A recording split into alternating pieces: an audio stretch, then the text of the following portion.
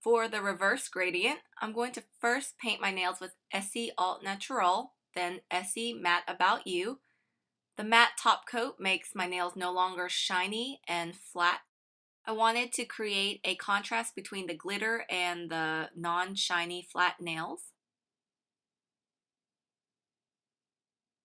Next, with Shimmer Polish Alice, I'm going to do a reverse gradient where I start from the top and then I'm going to go halfway down.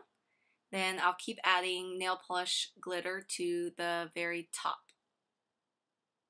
and slowly gradient it down.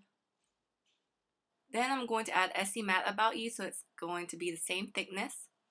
Again, I'll show you how I did this with my middle finger.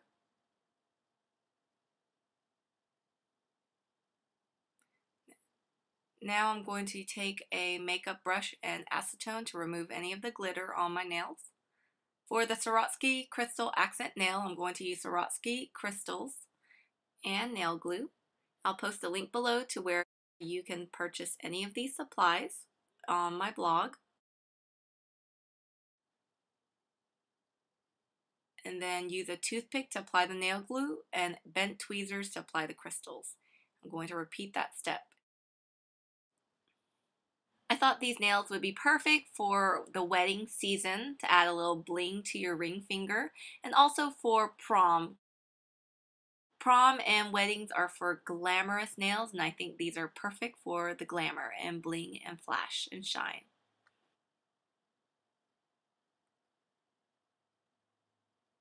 First I created a border and then I'll start putting the crystals inside.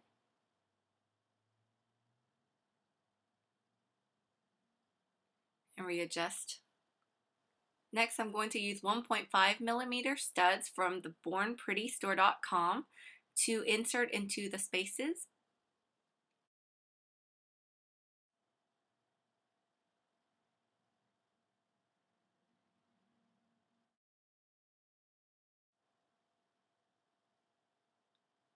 For the half moon crystal and studs, I'm going to add a dab of glue and a crystal in the middle, and then just glue around and add the nail studs around.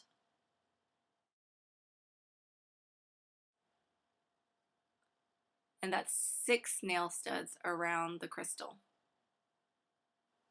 Okay, thanks so much for watching my crystal stud tutorial. Please don't forget to comment, like, and subscribe, and also check me out at thecraftyninja.com.